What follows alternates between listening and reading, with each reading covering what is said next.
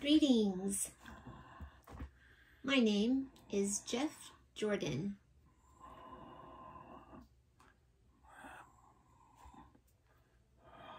I am deaf and I use American Sign Language.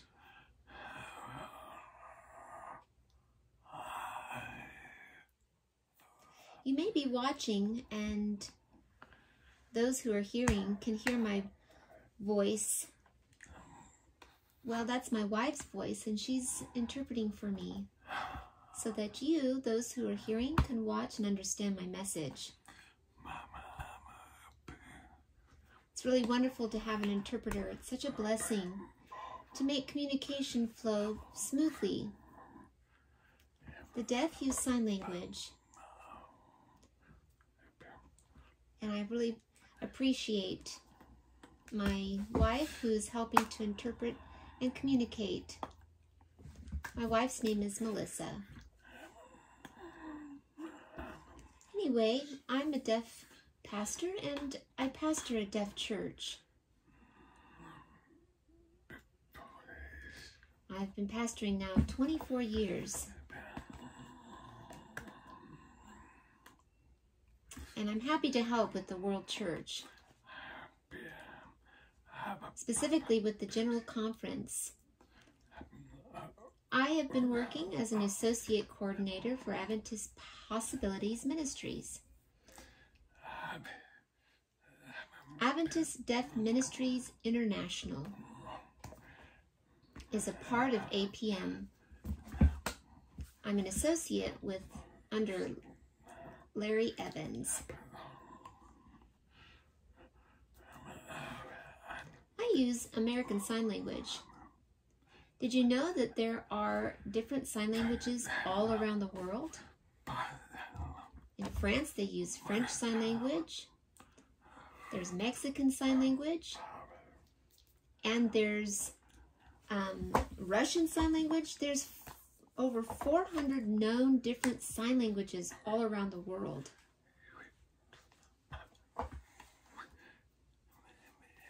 And just as there are different cultures around the world, the deaf are among their own people group, their own culture. The World Church has recognized specific people groups, and the deaf are among the last people group to be reached.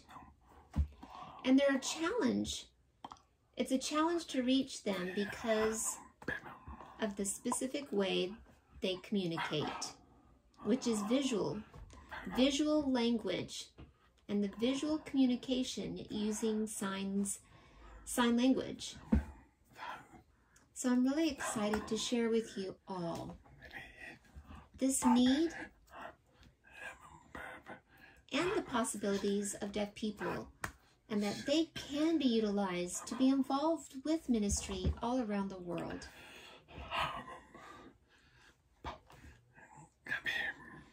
There's about 70 million deaf people around the world. Now, if we were to include those who are hard of hearing, or those who have lost their hearing later in life, including the deaf, so this would be varying hearing losses, then we're talking about 466 million deaf people worldwide. Those who have lost their hearing, okay, later in life, so their hearing, those who are hard of hearing, they depend upon closed captions or subtitles to follow spoken language. And then, of course, they're dependent upon technology, whatever audio device that might be, maybe hearing aids or cochlear implants. So the needs are different. I'd like to share with you about a young boy who grew up in an Adventist church. His family was hearing, and fortunately they learned sign language so they could communicate with him. Communication is so important, and learning the language was so important. And the family was Adventist, and he grew up going to Adventist church, but everything was spoken. All the music, inspirational preaching, and this deaf boy didn't benefit from any of it because he couldn't hear. The boy's mother became very concerned. She didn't know what to do. The church saw this was important, and they tried to come up with a plan of something to do. There were two young church members, young ladies that wanted to be involved, and to be involved with ministering to the deaf. So they both took sign language classes, and they learned how to communicate, and they started to sign, and they became friends with the young boy.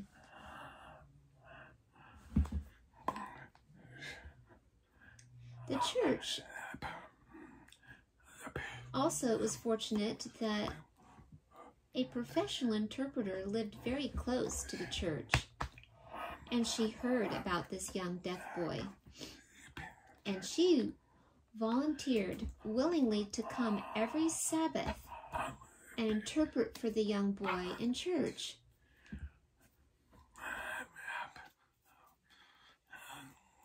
And every Sabbath, through interpreting, the young boy was able to understand what was being spoken.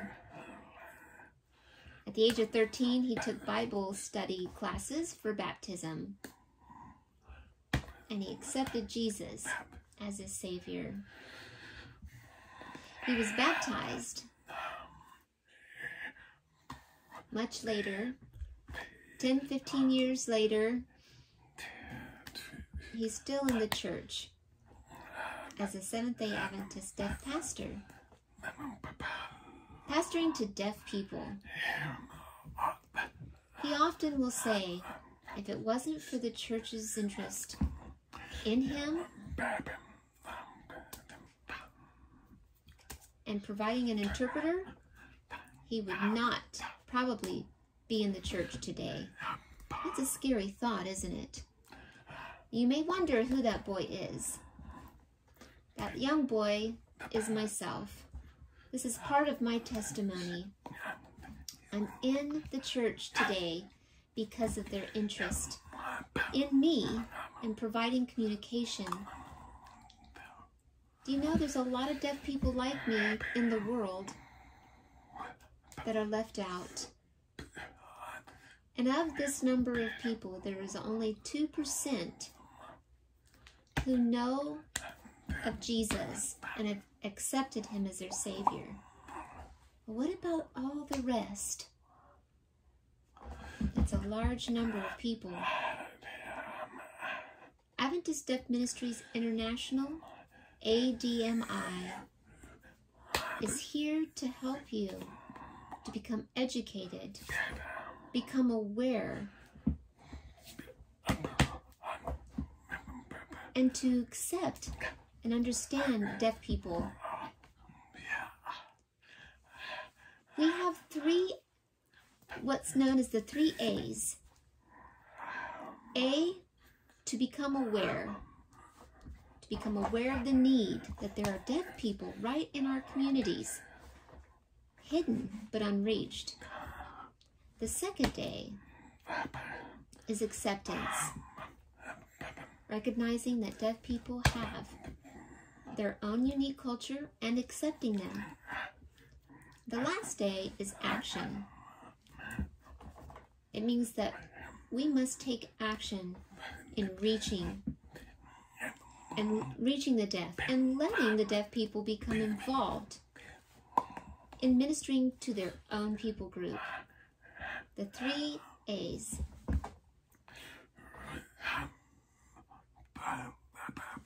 You can study and find out more information about these 3 A's on our website.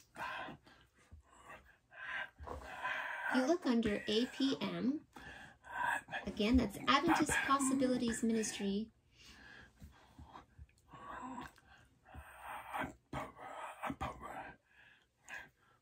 Click on the About link. You will see the 3A strategy. Click on that and it will show 7 different ministries. Under the 7 different ministries, there will be a tab that says the deaf and hard of hearing. It is there that you will find a lot more information. I encourage you to become involved in working with the deaf. We can work together in reaching the global deaf for Jesus so that Jesus can come. I'm going to show you what it looks like here. Adventist Possibility Ministries. A lot of great information in this manual. It also includes talking about the KPI, Key Performance Indicators. It means who's responsible, what are you to do. The KPI has guidelines, which include spiritual growth, leadership, mission outreach, all these very important steps. Again, all of this is found under Adventist Possibility Ministries. Let me give you an example. I've been working on providing global evangelism, but it wouldn't be just from one speaker because it involves many different sign languages. We will use a few speakers who will be preaching the gospel in their own sign language. So we are working on this big project. Also, spiritual growth. How can we help in this area of spiritual growth? Well, we have the Hope Channel Deaf. If you look under the Hope Channel Deaf, you'll see different programs already there. Some that have include captioning. Some programs are in different sign languages. And this is one way we can provide continual spiritual growth. Again, the challenge is communication. There are so many different, there's so many deaf people around us, and people don't know their language. And because there's no way to connect with them, because there's no one learning their language, there is a great need for information, spiritual things to encourage them so that they can grow, so that they can become spiritually stronger. And so with this comes the need, and we're so happy that the Hope Channel is an outlet that we can do this in helping to provide more information in sign language.